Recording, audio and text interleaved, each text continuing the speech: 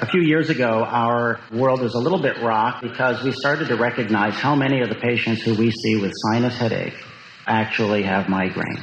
We found that only 3% of patients who have self-diagnosed migraine headache, or in some studies up to 5%, actually have rhinosinusitis as the primary cause of their headache. And those patients, when they were evaluated, not only had head pain, or they also had pain typically in distributions in the face that are not thought of as typical to migraine. When that same group of patients was examined by 3 physician groups, allergists, otolaryngologists, and neurologists, dramatically different kinds of diagnoses were made based on the paradigm that those professional groups used to view those patients. The otolaryngologists had a tremendous tendency to diagnose sinus headache and recognized allergic headache, but recognized a migraine in less than 10% of these individuals who overwhelmingly had migraine.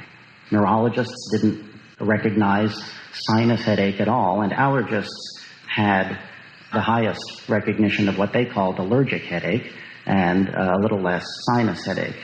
Today, I hope to rock our perspective in our view of otologic disease based on simply an increased awareness of what migraine is in both its classic form, and then to take a look at pathophysiology of migraine and to investigate where in this known pathophysiologic model otologic symptoms, and specifically vertigo, may be created as a symptom which a patient will present to our office.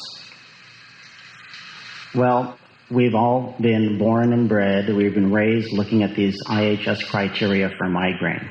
They are very important and they are very useful. We have criteria for migraine without aura and criteria for migraine with aura. These are very important if you're doing epidemiologic studies or drug efficacy studies. But in practice, we find that many patients don't meet criteria but will benefit from treatment.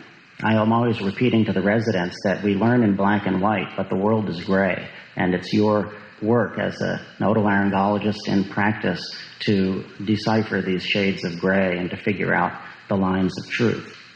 These criteria, unfortunately, have been so patterned into us that our mental gating has started to allow us to use them as inclusion or exclusion criteria for treatment. So patients who come in who almost have migraine but don't have quite enough symptoms, maybe they don't have photophobia and phonophobia, are told that, well, you don't have migraine, and you'll probably just need to treat with over-the-counter medications.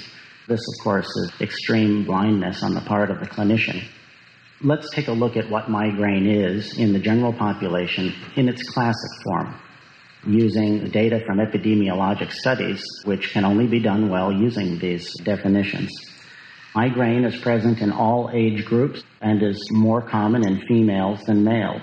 It is most common between the ages of 25 and 50, and in that age range, almost 1/3 of females will have migraine, and 50% of these individuals will have migraine-related disability. That is to say, they can't attend to social or work or family functions because of their headaches. We are starting to understand that migraine is a genetic disease. Twin studies shows a much higher concordance of migraine in monozygotic twins than in dizygotic twins. And a unique type of migraine, which is easy to track, called familial hemiplegic migraine, has demonstrated a specific ion channel defect on chromosome 19. About 50% of these patients have a defect in a calcium channel and respond to treatment with a calcium channel blocker. Other patients have sodium channel problems or a sodium-potassium ATPase problem. The net result in these individuals is that they have an increased level of neuronal excitability. We think that this is a reasonable model for common migraine, which may be much more genetically heterogeneous. The result of these inherited mutations is that the migraineur has a sensitive brain, and it is sensitive at all times, not just during a migraine attack. So if we look at patients with migraine and without, and we give them what's called an oddball auditory potential and measure a P300 response at the auditory cortex, as a result of that auditory stimulus. And then we repeat that stimulus in a control individual. The cortical response drops and remains down. This is cortical habituation to persistent sensory stimulus. Now, a patient who has migraine without aura, who is given that repeated response, actually has more cortical response to the same stimulus at the second presentation, and even more at a third presentation. This is a faulty habituation to sensory stimulus, and this has been demonstrated with visual stimulus and with pain stimulus in migraineurs. This ultimately is a mechanism for sensory triggering of migraine episodes. We know that sensory triggering is only one mechanism of triggering of migraine. We have numerous dietary triggers, and then there are physiologic changes which render migraineur with a sensitive brain susceptible to a full-blown migraine attack. A patient with migraine has triggers. They are adding up in different ways on different days, and if they add up in a way that puts them over their personal threshold, then they'll experience a migraine episode. Now, the explanation for all of this activity has classically been that there are vascular changes in the brain that cause vasoconstriction and oligemia, and then vasodilation, which is associated with the painful throbbing portion of a migraine headache. And these are very compelling, and it's difficult to ignore these vascular changes. The problem is that it really explains very little about what's actually going on in a migraine attack. If you look carefully, the aura starts during the oligemia, but almost an hour after whatever the initiating event was, the painful throbbing headache begins hours before the vasodilation occurs, and the throbbing headache ends while vasodilation and cerebral blood flow are at their highest. So what really is happening? Perhaps the vascular changes are secondary to another event that is not so easy to measure. Current understanding of the pathophysiology of migraine has helped us to understand now that what may be happening that is really triggering these changes is an extravasation of inflammatory neuropeptides from unmyelinated C fibers, which are a part of the fifth nerve innervation of the intracranial circulation. Substance P is a particularly strong vasoconstrictor, and CGRP, VIP, and neuropeptide Y are also present in these C fibers. So when this toxic environment is present around blood vessels, they become sensitized so that dilated or not, their pulsation becomes painful. We know that in the nasal and sinus mucosa that this results in nasal congestion and a sensation of pressure, and it is quite possible that this kind of phenomena may be happening in the inner ear. Live surgery studies in Boston in the 1940s demonstrated very clearly that there is no sensation in the brain parenchyma, but that all of the intracranial sensation is in the blood vessels and the innervation of the blood vessels. If we stimulate supratentorial vessels, then we get a very characteristic area of referred pain to the periphery that includes one eye, the ipsilateral forehead, and temporal parietal region. This is the area that the migraineur holds during a classic migraine headache.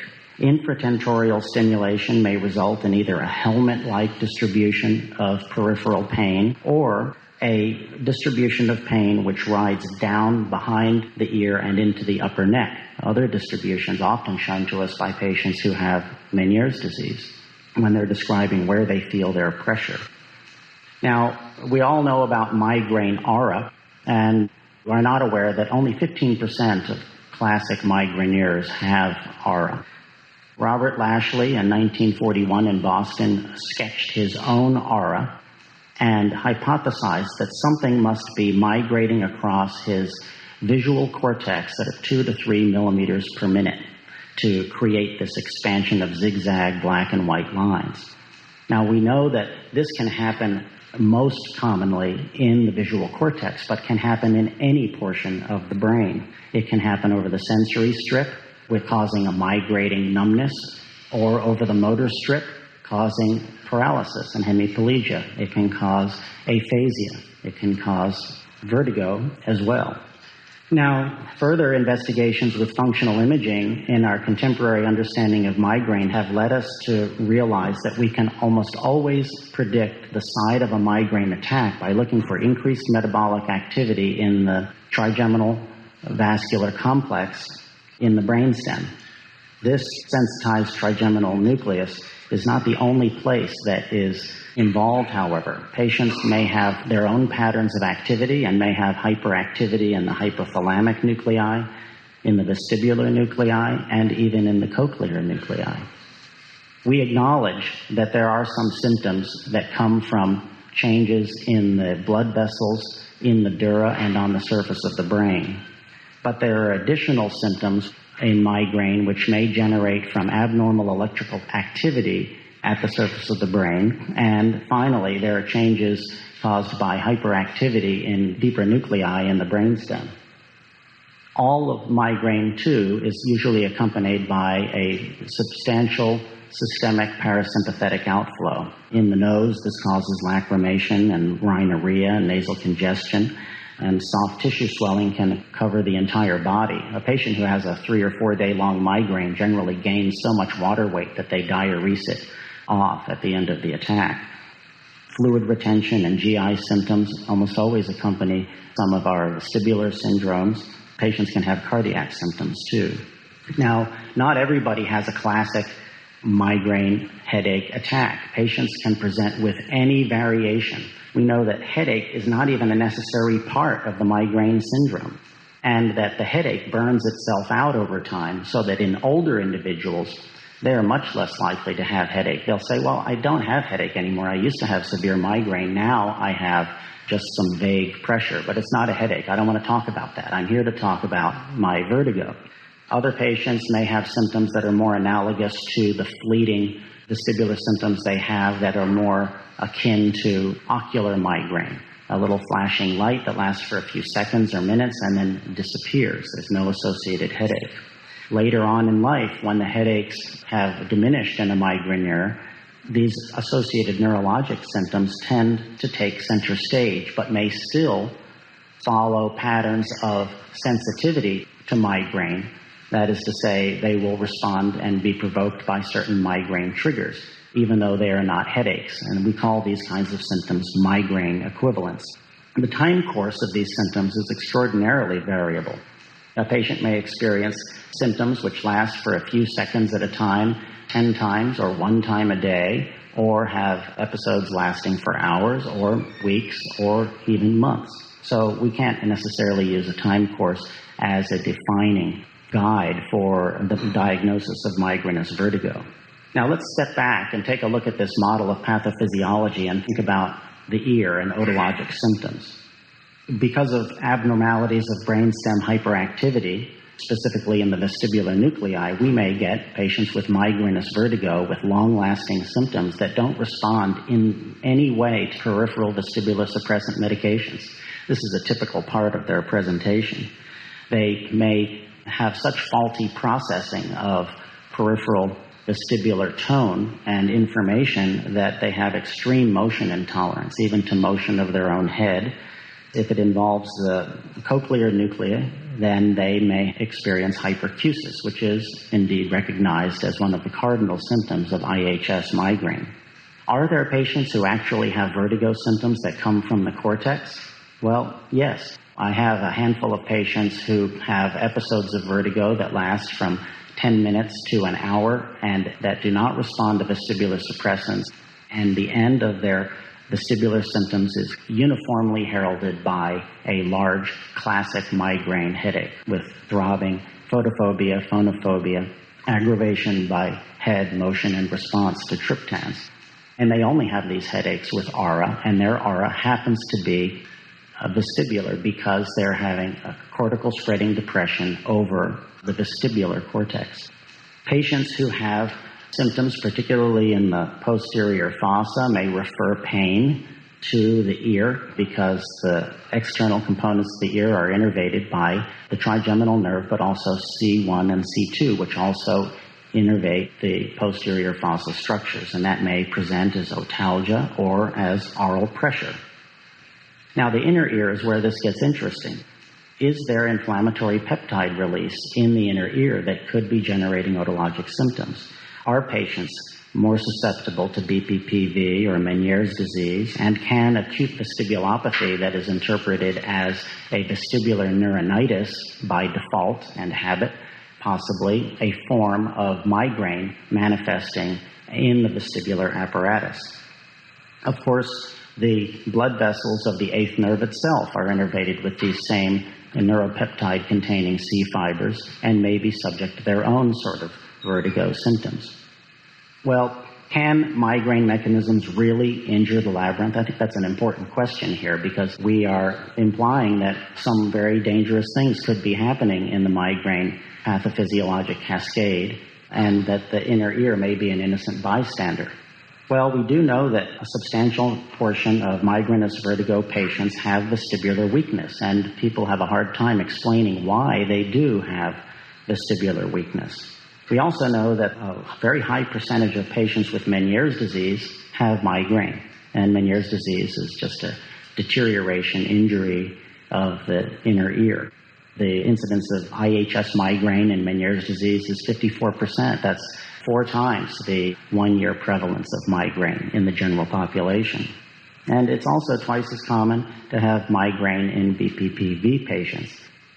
Well, to understand possibly how this might be true, we need to enlarge our model to include vanilloid receptors.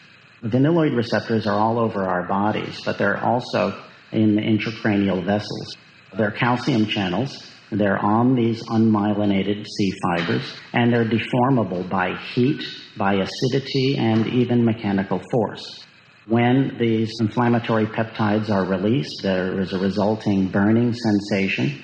And when we overstimulate these C fibers, these very peptides injure and cause a regression of the C fibers that they came from. So it's like a small pancreas that has autolysis happening from overstimulation. In fact, that is the basis of capsaicin therapy in chronic pain. And as we know, many patients with sinus migraine do get help with capsaicin nasal sprays by just this very effect. And many patients who have V2 migraine in their sinuses do get better temporarily, maybe for 6 or 8 months after a functional endoscopic sinus surgery, because we are denervating the most heavily C fiber innervated portion of the nose, the osteomeatal complex. Now, if we look at the vanilloid receptors which are present in the inner ear and we stimulate them with capsaicin, we get this rather impressive improvement in cochlear blood flow. And if we block them, we don't get any improvement. There doesn't seem to be any change with their stimulation on the endocochlear potentials. But what there is a flat, modest threshold elevation across all frequencies that is associated with a blunting of the tuning curve. Now, this is an unusual blunting of the tuning curve, because usually when we blunt a tuning curve, the rest of the tuning curve gets wider. And so there's no good explanation for this right now. We do know that there are vanilloid receptors on the stereocilia of both the inner and outer hair cells in mammals, but their functional significance is unclear. Some excellent work by Zoltan Vass in Portland has demonstrated that the inner ear is innervated by V1, the blood vessels of the inner ear are, and that if you stimulate V1 electrically, you can provoke fluid extravasation in the cochlea, in the spiral medullary artery. And conversely, if you stimulate the cochlea vessels with capsaicin, you can cause fluid extravasation in the basilar artery, which is innervated by other branches of V1. So these are rather impressive physiologic changes caused by C fiber stimulation in the end organ. So let's take a look at our classic model of blood flow and peptide extravasation and imagine the kind of chemical and vascular changes that could go on in the labyrinth if indeed these events do happen in the labyrinth. Could these events occur in the vestibular end organs themselves? Well, we don't know. There is no R01 grant that is studying the effects of these inflammatory peptides on the end organs. Could they occur in the vestibular nerve, in the cochlear nerve, in the endolymphatic sac? Is there any evidence to support these ideas? Well, let's take a look at just some of the clinical similarities between otologic disease and migraine, which are a little difficult to ignore. First, in Meniere's disease, both Meniere's disease and migraine have this very definite characteristic that attacks can be triggered. Salt is a big provocateur for many migraineurs as well as for Meniere's patients, and that is because dehydration is a very strong trigger for migraineurs. Caffeine and chocolate are particularly stimulating for many Meniere's disease patients, as is alcohol, which not only contributes to dehydration, but because alcohol is often associated with complex fermentation products, which are known to be migraine triggers. Stress. We all have Meniere's disease patients who have Meniere's attacks in response to stress. And if among the physiologic triggers for migraine, stress holds both the number 1 and number 2 positions for the most common triggers. We all know that allergy can aggravate Meniere's disease, and that patients with Meniere's disease who are identified to be allergic, and there are many of them, and who are treated with immunotherapy, actually have a reduction in the number and severity of Meniere's episodes. Well, the same is true in patients who have migraine. In addition, when we think about possible effects on the vestibular end organs themselves, in Meniere's disease, there's an initial excitation followed by a dense inhibition. And this is what we see in the cortical spreading depression. There's a wave of excitation followed by inhibition at the cortex. So could this be happening in the sensory epithelia directly in response to peptide release? We know that patients with Meniere's disease, they have a 7 to 10 year course of activity before the ear burns out. Well, in the same way, migraine pain burns out in the lifetime of a migraineur. These C fibers may burn themselves out and result in patients not having severe headaches anymore, which are centered around blood vessels around the brain. And so this same phenomena could be happening in both groups. When we look at the epidemiology, as I mentioned, 55% of Meniere's disease patients have IHS migraine within a year, and that is much higher than the 13-year, 1-year prevalence of migraine. And if you have bilateral Meniere's disease patients, 85% of those individuals have IHS migraine. If we look at the lifetime prevalence of Meniere's disease, it's 43% female to 18% male. Well, that follows the female to male ratio that we expect in migraine. So it is very difficult to ignore that kind of a similarity. If we look at the hydropic ears, we can see that hydropic ears do indeed have about 70% fewer C fibers by the time they're in this pattern of injury, and that their cochlear blood flow is impaired. And we can generate hydrops in animals experimentally and cause a reduction in capsaicin-induced cochlear blood flow changes. Well, there's also a coincidence of migraine and BPPV.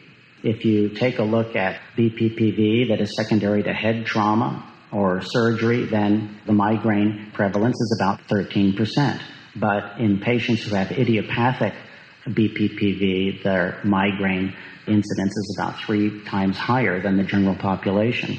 Another study found that BPPV patients are 2 times more likely to have migraine than age and sex-matched controls, and that the odds ratio of BPPV in individuals with migraine is 7.5 for age and sex-matched controls. And here's a patient. She is one of about 10 patients I've met so far who have chronic and recurrent BPPV, and who has had this for over 5 years, and whose recurrent episodes of BPPV stopped with migraine therapy. Now, the reason I started to do that was that I had one individual who came who said, I get BPPV, it's always in this ear, I get it fixed by a physical therapist who I know, who has been very effective for me, and I do well for about 8 weeks until I get a severe cluster of migraine headaches. And it's always in association with that cluster of migraine headaches that my BPPV starts again. And so we prevented her headaches, and she has not had recurrent episodes of BPPV. So this was a 4-year-long pattern that was interrupted with migraine prophylaxis. Now, finally, let's talk for a minute about migrainous vertigo. Well, migrainous vertigo was established with diagnostic criteria by Hannelore Neuhauser and her colleagues in Germany in 2001, and she defined definite and probable migrainous vertigo. When basically, if a patient has vertigo and IHS migraine, and they have some migraine symptoms during their episodes, well, then it's very likely that their vertigo is an epiphenomena of their migraine. But she went on to define probable migrainous vertigo as well, because so many patients didn't have headache at the time of their migraine episodes. And she stretched so far as to say that even just a response to migraine therapy for a patient with symptomatic episodic vertigo was enough to apply this diagnosis. And a lot of people have objected to that, but whether or not they object, it's hard to, I think people have gotten a little bit lost in trying to look at these criteria and ignored the pathophysiology, which we've just spent the last 30 minutes looking at. What we want to remember is that migrainous vertigo should be very common in our practices. Because 15 to 20% of the population will have migraine, and 25% of those migraineurs will have vertigo at some point in their life, we are going to have migrainous vertigo patients at 10 or 20 to 1 for every classic Meniere's disease patient we see, just by epidemiology. And that's based on all of the best estimates of the incidence of Meniere's disease in Europe and Japan and in the United States. So there is a tendency to younger patients because migraine tends to occur in younger patients, but it can occur in older patients as well. The patients may describe spinning, they may describe lightheadedness. The one symptom that is almost pathognomonic for migrainous vertigo is rocking. The vestibular apparatus usually cannot create a back and forth sensation or a to and fro sensation, with a rare exception like a patient with a broad superior canal dehiscence and pulsatile oscillopsia. That is easy enough to rule out or to suspect because of other symptoms and signs and radiologic findings. So a patient who comes to you with a rocking sensation basically has migrainous vertigo until proven otherwise. As we mentioned, the time course may be extraordinarily variable, and it may present as just a constant disequilibrium, and it may be lasting for months.